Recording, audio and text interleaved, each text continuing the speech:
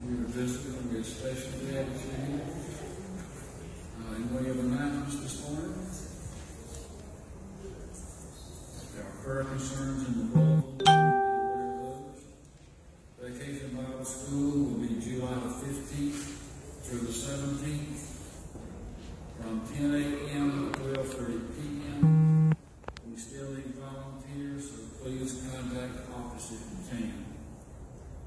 We'll have a retirement celebration for Pastor Dave and Annie on Sunday, June the 13th in the conference room from 3 to 5 p.m. I've been asked to remind you that the Evangelism Committee will meet June the 7th. It's in your bulletin also on the very back of the meeting date, so please take note of that. Are there any announcements from the congregation? David? Good morning. Good morning. It is, as always, a joy and a blessing to be able to share worship with whomever attends on whatever given Sunday it may be. Especially today, as we have two special, very, very special times in the history of Aldersgate that we will all cherish, I trust, for many, many, many years to come. One of which is recognizing two of our graduates this morning. We'll get to that in a little bit. Jerry, not quite yet. Yeah. So I welcome those and their families that we are honoring today as graduates. And we'll have more, as I say, to share with you later on in the service. The other exciting occasion is that we're going to recognize and marry two of our very own who have been patiently waiting since COVID came for this appointed hour, and I'm delighted to share that ceremony. So what's going to happen is when we go through our normal worship service, we normally get done around 11:30-ish. There'll be a little gap. The wedding ceremony will start at 12 o'clock, and everybody's invited to stay. But if you have other commitments, we understand you're welcome to leave in between the regular worship hour and that service. So, I wanted to tell you that so you can go ahead and mentally prepare as you need to. One last announcement. Today, starting at 2 o'clock, don't everybody shout glory all at once. Annual conference will convene. Yes, I said that word, or those words, annual conference. And Emily and Tanya, our late delegates, will be tuned in like myself. It will go today and tomorrow, all day tomorrow into the evening. They're doing it virtually. So do pray for our bishop and the delegates as we convene and discuss the business of the church, which is always an important thing to do, without a doubt. So covet your prayers for that. And that's all I've got to share this time. Jim, back to you. Remind you also that the UMW are still selling car wash coupons for Title League. They're $10 a piece. Please take advantage of them. If there's nothing else, give everybody a big hug.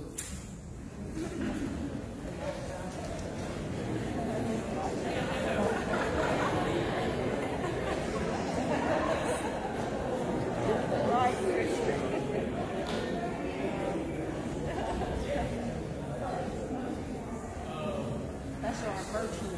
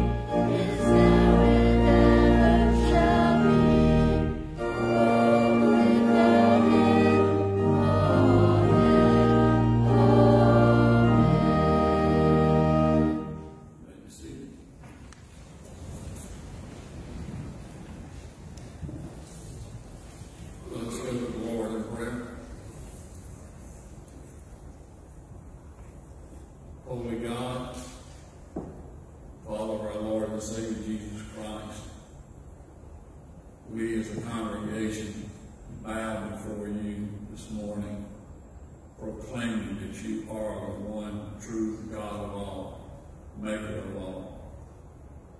We thank you, God, that you are in each of our lives on a daily basis, that you care for us through times of trials, that you heal us, that you make provisions for us, and most important, Lord, that you are who you say you are, not only in each of our lives, but in the life of your church. Lord, we give you thanks this day for our military. We remember those, Lord, who give their lives for us, that we might be here, that we might be free to come to a church. The way things are going, Lord, it seems like one day the doors might be closed. It's scary, Lord. We live in scary times with scary people. Our nation, Lord, is adrift. Our nation doesn't really care what you think anymore, Lord. They've gone after their own devices. We ask, dear God, as Christians, under the banner of your holy cross, Lord, that you bind us and keep us faithful to what's in your word, what's being preached by pastors, Lord, that we stand fast, Lord, because these are very, very trying times. It seems, Lord, with everything that's going on, that you do have this nation in judgment. There's just too many visible signs.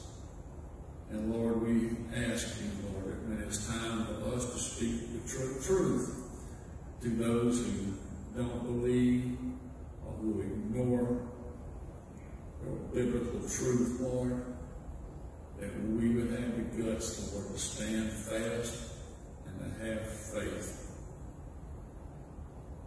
Dear God, thank you for being a God who you are, a God of second chances, a God who restores lives. You tell us over and over that when you knock and you open the door, you come in. And dear God, if there's somebody sitting in this congregation this morning, hearing the knock, please, dear Lord, give them the courage to open the door so that their lives would be changed.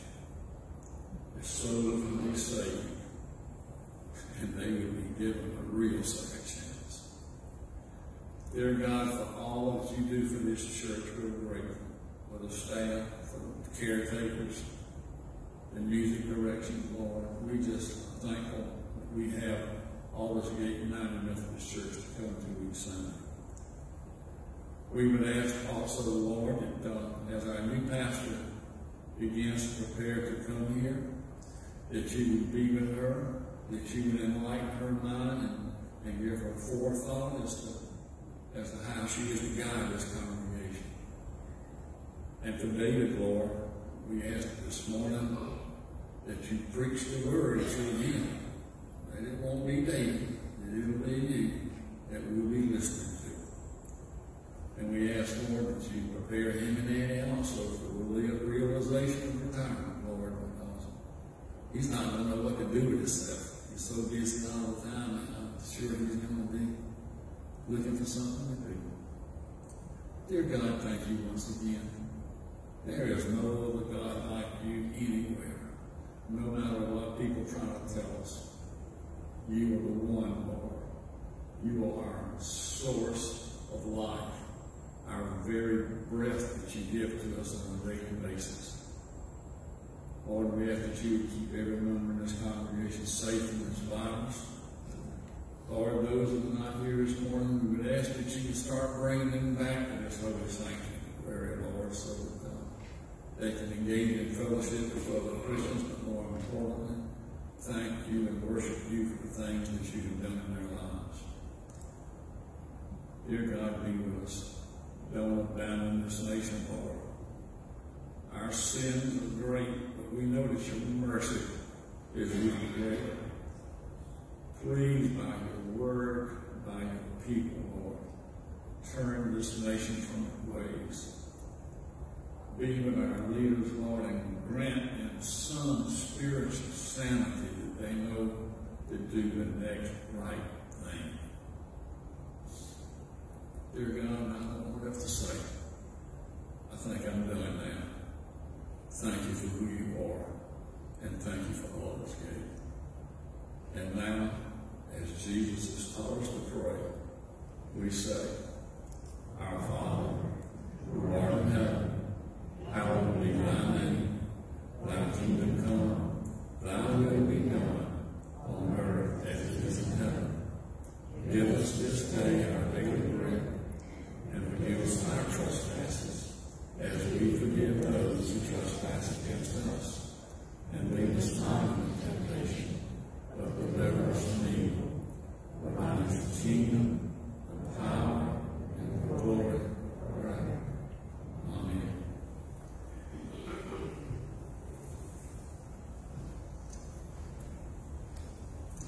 At this time, I want to invite Michael to come, and anybody that wishes to join in, Courtney, join me up front. Phil, you want to come down and be with your lovely wife? I'll have you all stand up and give you a good Courtney.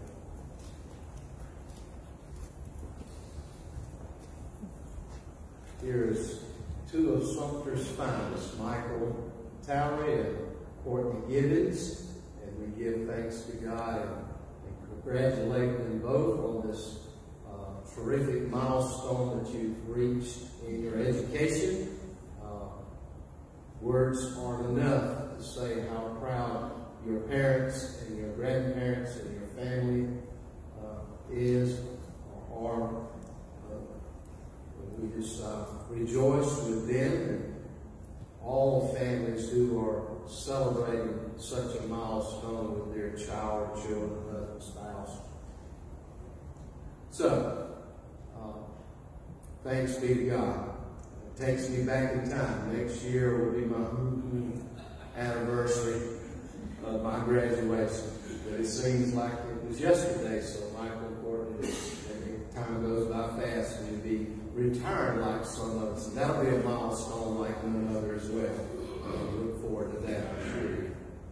Michael graduated with honors from Wilson Hall High School, and he's going to attend Clemson University and pursue a degree in civil engineering. He was the co-captain of both the basketball and football teams during his senior year, and he received a life scholarship, which says much about his academics and the way he is focused on that aspect of his future and education. And we commend you, Michael, for striving towards high marks in all your classes. Another important side note, he was nominated to the 2021 All-Region football team. So he's a very athletic individual, much like his grandfather, Mike, who has told me many a story about his days back on the basketball court. Anyway, he obviously passed that on to you, and we give thanks for Michael. Michael, would you like to say anything? Somehow I suspected that was the case. Well, let's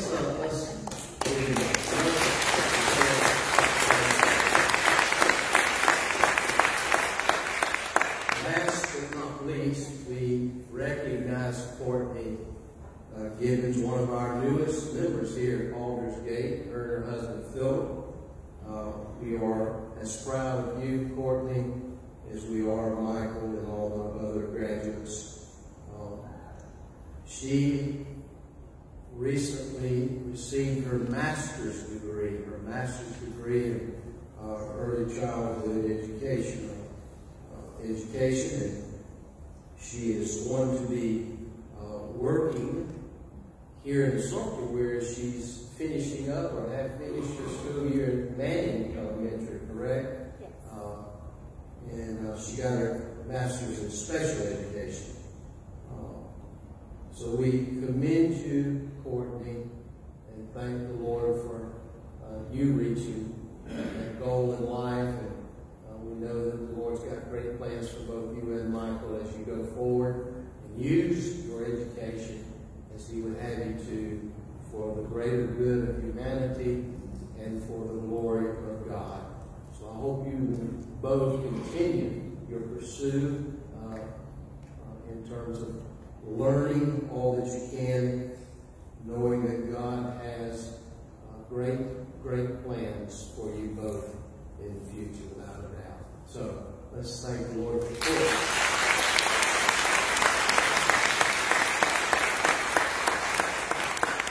This time I'm going to invite Ms. Jerry Savino to come and make a presentation to these wonderful players. Yeah, I have the gifts. Michael?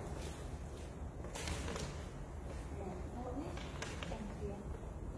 These are, each year the United Methodist Women like to recognize the graduating seniors. And so we have a gift today for them. And the reason we do this is because they're important. Amen.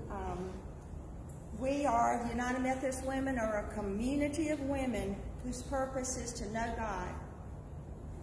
That's our main thrust. And the way we do this is we try to develop a creative, supportive fellowship within the church and in a global manner. We expand our concepts of mission from our fellowship group to the global area. All of our funding goes primarily to global missions. And we want to spread God's word in this manner. That is what a United Methodist woman does. Seniors, we have faith in you and we pray for you.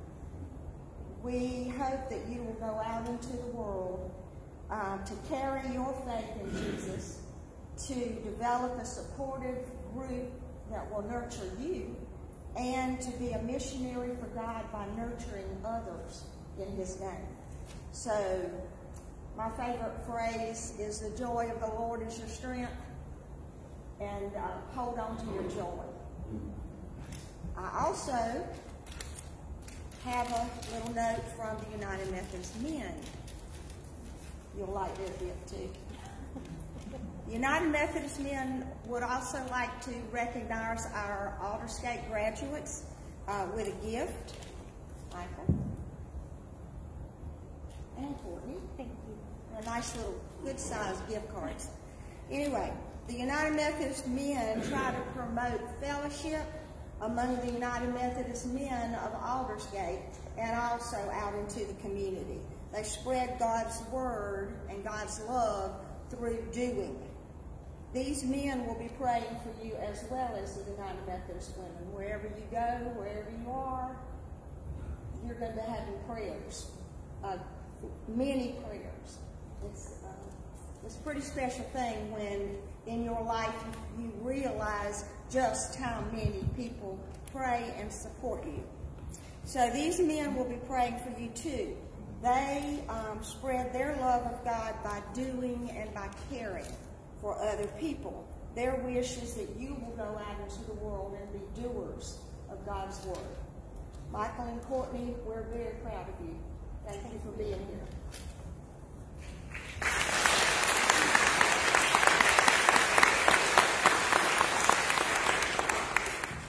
Speaking of prayer, would you join me as we pray for these two graduates? Father God, we give you thanks and praise for Michael and Courtney and their families, for enabling them, Lord, to reach this point in their life so that they may make the next leg in the journey called life.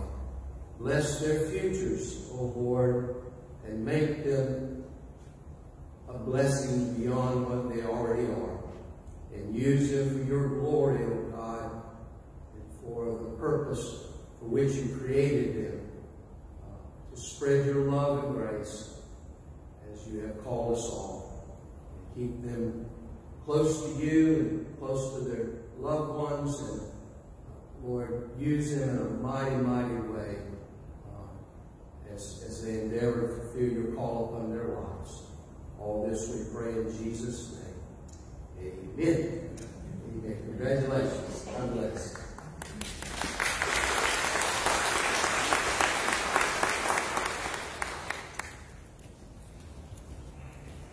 As the ushers come forward, we will worship now the Lord with his tithes and offerings.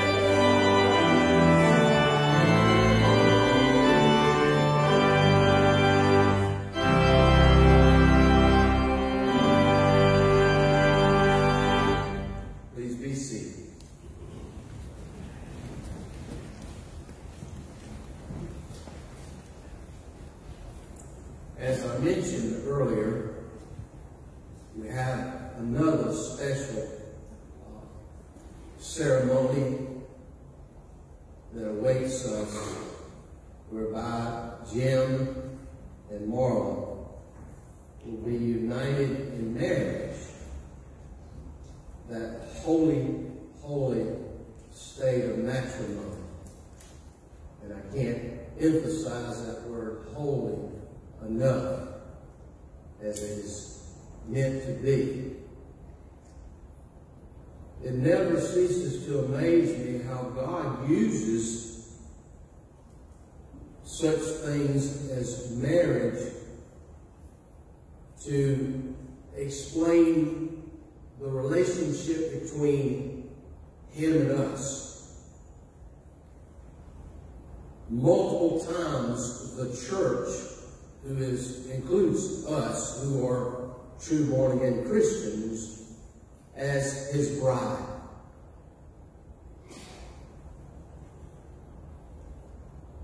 And as I know to be true, if we love our spouses like Christ loves us, there wouldn't be the statistic that is of marriages failing the way that they have. And I know what that's like. My mother went through 2 marriages that failed, including the one with my father. Jesus, through many different ones who are responsible for writing his word, inspired them to say what we need to hear and what we need to heed as it pertains to that relationship between us and the Lord. For we are in a marriage, a covenant, if you will, with the Lord. We vow to be his bride and to love him and honor him and serve him in all those ways that we should, that he expects us to. Amen? But too many, I'm afraid, don't value that as much as we all should. Hence, we find ourselves going back to the Word again and again and again, and learning and relearning what we already should know. And we'll hear from God's Word in just a moment. For those of you that weren't here last week, I preached a sermon on the subject of the all-by-itself church. The all-by-itself church. The thrust of that message was taken from the Gospel of Mark chapter 4, where Jesus taught the parable concerning the growing of the kingdom. And prior to that, he taught the parable of the parable of sowing the seed of the gospel. We are the sowers, he is the grower. As you recall, my making mention of last week. In fact, there were several biblical principles that I focused or emphasized in the message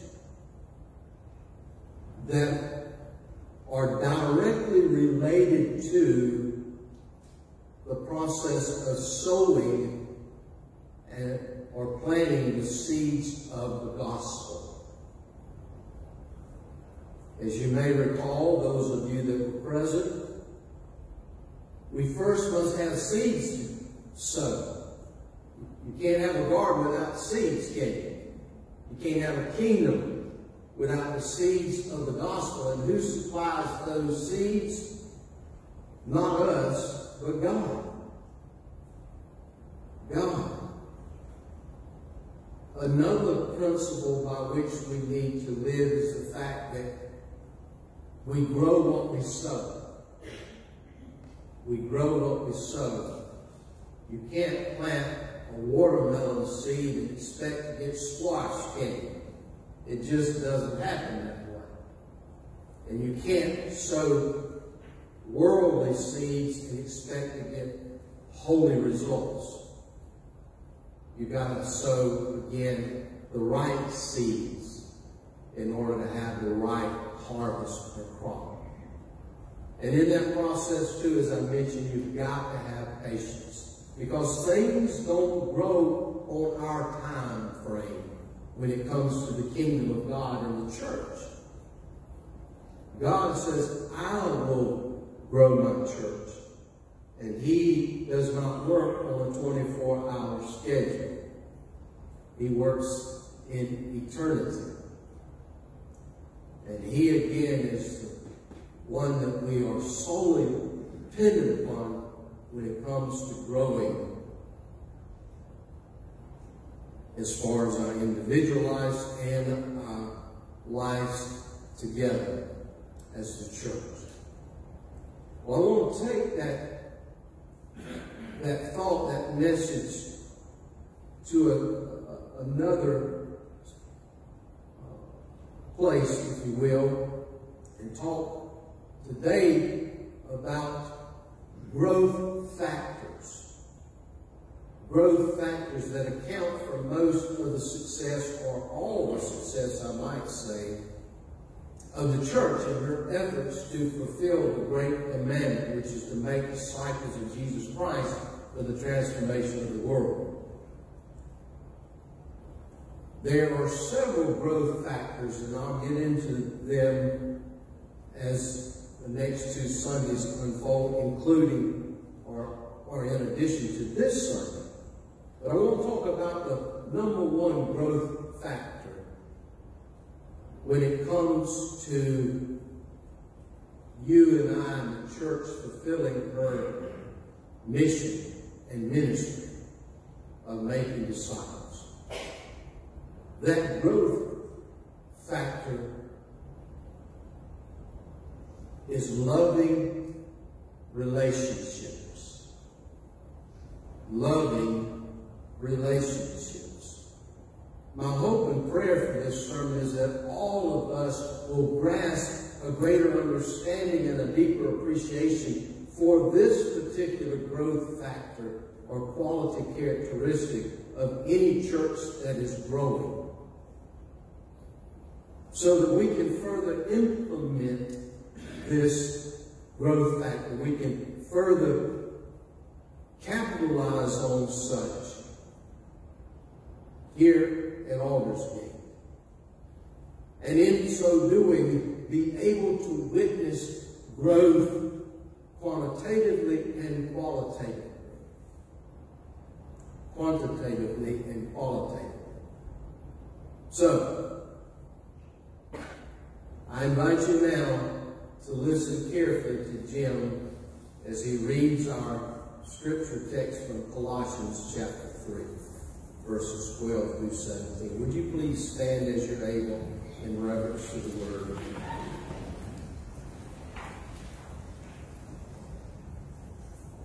Our New Testament reading is from Colossians chapter 3, beginning in verse 12. Put on then, as God's chosen ones, holy and beloved, compassionate hearts, kindness, humility, meekness, and patience. Bear with one another, and if one has a complaint against another, forgiving each other, just as the Lord has forgiven you, so you must also forgive. And above all these, put on love, which binds everything together in perfect harmony. And let the peace of Christ rule your hearts, to which indeed you were called in one body, and be thankful. Let the word of Christ dwell in you richly, teaching and admonishing one another in all wisdom, singing psalms and hymns and spiritual songs with thankfulness in your hearts to God.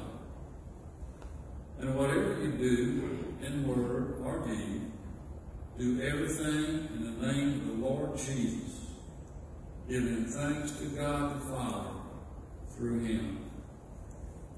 This is the word of God, the people of God. Thanks be to God. Let us pray. Heavenly Father, your word is a lamp unto our feet and a light unto our paths. Therefore, may it continue to shine into our hearts just now and always as we give our undivided attention to the eternal truths and everlasting impressions that it seeks to give and reveal. We pray this in the precious and most powerful name of Jesus, and all God's people say, Amen. Please be seated. A love letter read as follows. Dear Jimmy, no words could ever express the great the great unhappiness I've felt since breaking our engagement. Please say you'll take me back. No one could ever take your place in my heart. So please forgive me. I love you. I love you. I love you. Yours forever, Susan. P.S. And congratulations on winning the lottery.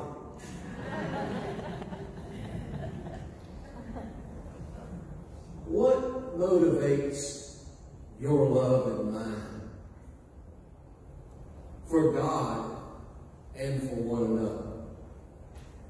That's the question I want us to consider as we look further into Paul's letter to the church in Colossae. And that church growth factor that accounts for, as I said, most and the greatest successes of the church, and by which all other growth factors derive. That being loving relationships. As soon as you and I became a Christian, at that very moment, certain obligations were placed on us. As Paul reminds us in his epistle, 4 times in a different translation than what Jim read, he uses the word you must, you must, you must, you must. As God's elect or chosen ones, he says, we have a legal and moral duty, a binding contract or covenant, if you will, to fulfill. I like what the expositor's commentary has to say about this moral and legal contract or covenant. It says, quote, the essence of this Christian obligation has to do with a radical life-changing experience in which we have to put off the old self with its practices or habits, and have to put on, or has to put on, the new self. The metaphor that Paul uses is one of clothing. Now, he's not talking about this type of clothing. He's talking about spiritual clothing, if you will. The old self, according to God's word and Paul's understanding, is like a dirty, worn-out garment that is stripped from the body and thrown away, never to be worn again. Whereas the new self he refers to is like a brand new suit of clothing that one puts on and wears, and that as the Christian puts on this new suit, he or she is clothing him or herself with the garments that give witness to this radical, life-changing experience.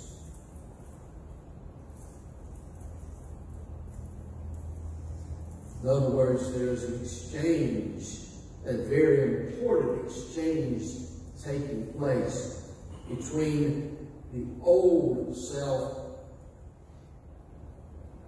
and that of the new.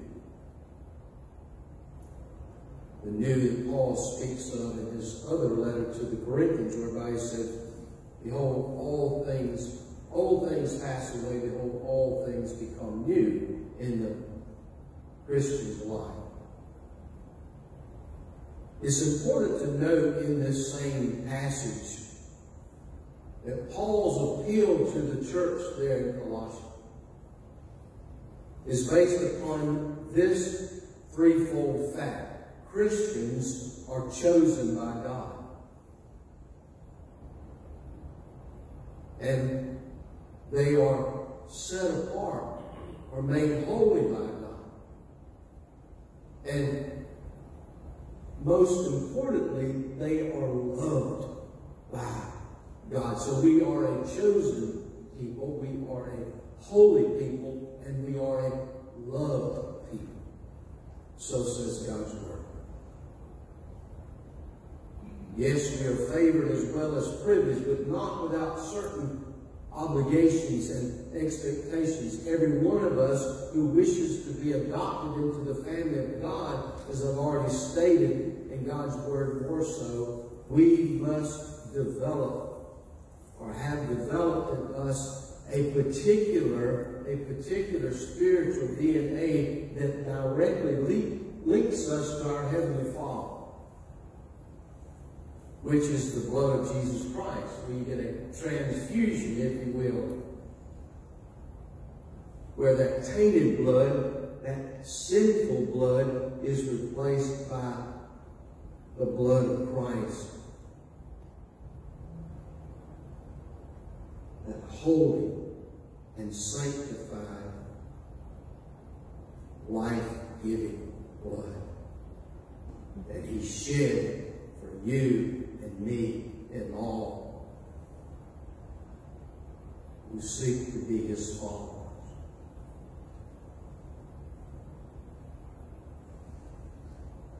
And as we have that spiritual DNA transfused in us, we then must put on and clothe ourselves with, as Paul says, compassion or tender-hearted mercy, kindness, humility, gentleness, and patience. We must, he says, make allowance for each other's faults. And we must forgive those who offend us.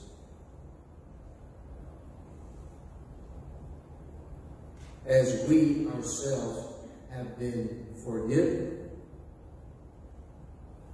I can't speak for you. I can speak for me. I've been forgiven for a lot of stuff that's not very, very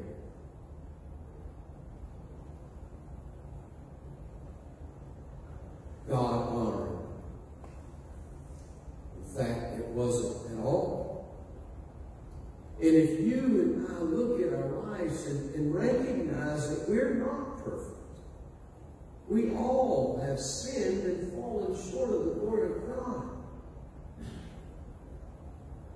Yet, God chose us and loved us while we were yet sinners.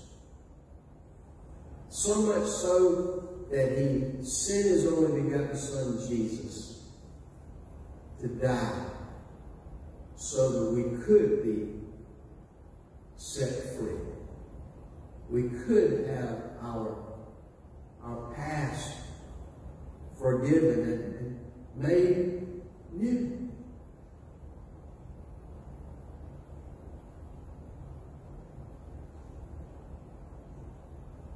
And if we take that in the way that it should be, then forgiving one another won't be near as hard.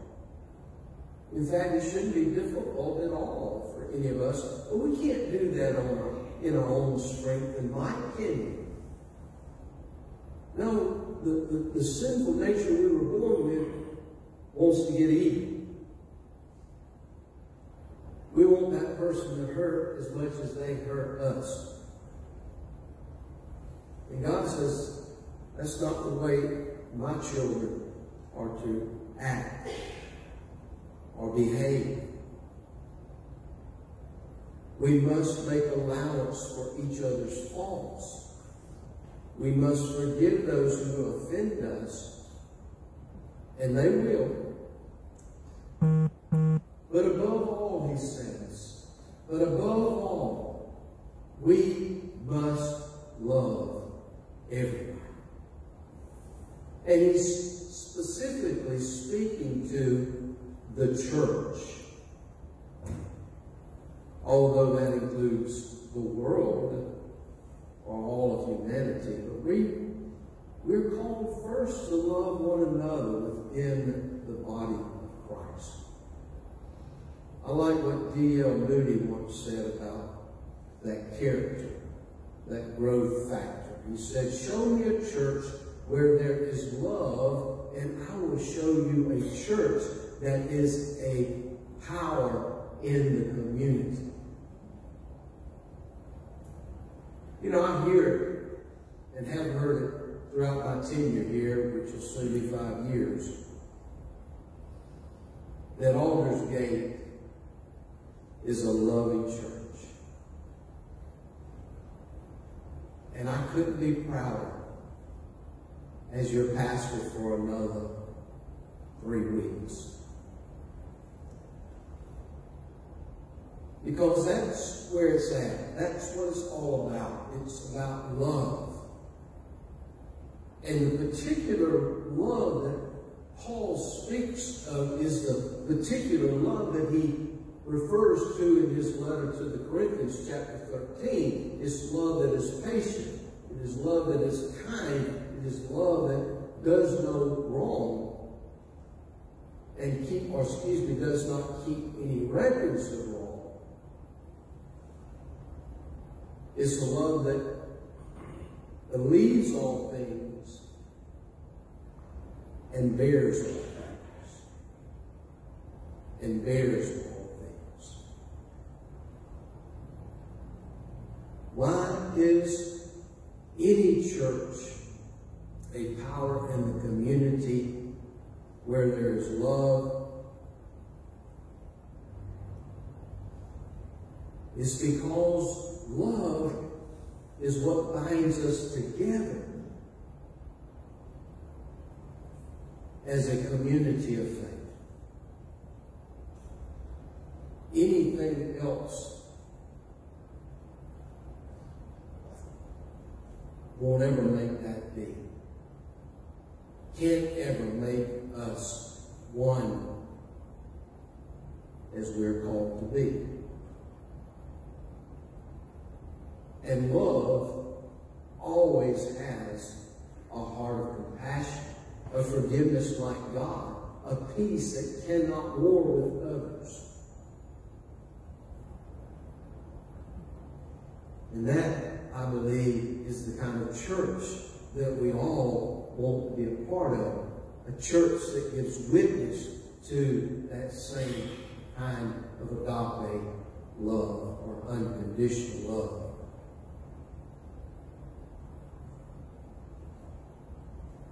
I believe this with all my heart. The most powerful force in the universe, bar none, is love. Is love. And if we will make the most of every opportunity to share and to celebrate God's love for us as individuals and as a corporate body, this world will take notice.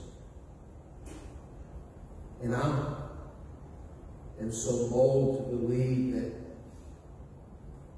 with the Lord's help and His Spirit living in you and me, we can help transform this world. And oh, how desperately the world needs love. And I know what that's like, because I was that person that desperately needed love. Some years ago, when I thought all was lost and hopeless, God threw that lifeline out to me. And had he not, I would not be where I am today and as blessed as I am today, serving alongside of some of the finest people I've ever had the privilege and the honor of pastoring and being part of as a member of this local church, Alders Gate. Thank you. Thank you for giving witness to God by showing forth the love that you have and do for one another, as well as those outside these four walls. You are to be commended, but you're also to be encouraged to continue loving one another. By this, Jesus himself says, they will know that you are my disciples, if you what? Have love for one another. St. Augustine is credited of saying this: in essentials, unity; in non-essentials, liberty; but in all things, charity or love.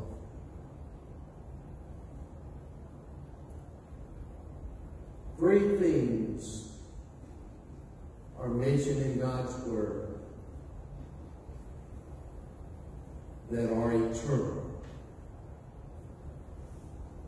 faith, hope, and what? Love. Love. But the greatest of those three is what? Love. Therefore, the most enduring legacy that any of us can leave on earth is not how well we treat our wealth or our achievement of certain things, but rather how successful our relationships are with others, including those within the community of faith, and how quick we are to express our love for God by expressing our love for Him. Let's pray. Almighty God, it is with thankful hearts that we turn again toward heaven through the means of grace called prayer, thanking you first and foremost for love that is never ending, for love that shows compassion, kindness, patience, gentleness, long suffering, and a faithfulness like none other. Oh God, continue to cultivate that same love in our hearts as we endeavor to fulfill your call and your commission to go and make disciples of Jesus Christ. I pray for each individual who is present now You will bless him and her in all the ways that we need you to make us more like Christ in the way that we love others. So that in the end, oh God, you will welcome us into your kingdom above with open arms and a proud heart, saying those words we all long to hear. Well done, thy good and faithful servants. This we pray in the holy and wonderful name of Jesus. Amen and amen. Would you please stand for our closing hymn, Blessed Be the Tide of Life.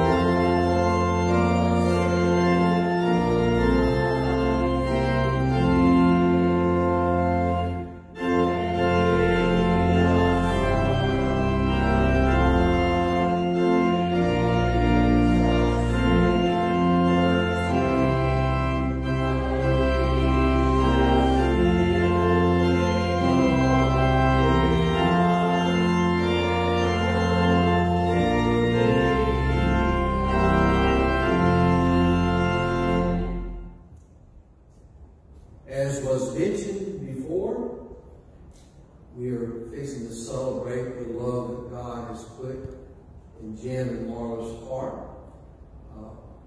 I will give a benediction now for those of you that may need to go. But the rest of you just sit still and stay put. It's okay to fellowship.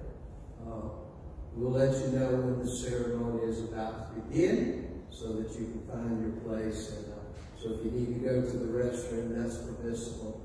We won't want you back, though, or want you to stay as you're able. And show Marla and Jim your love and support. Now may the grace of our Lord and Savior Jesus Christ, the love of God,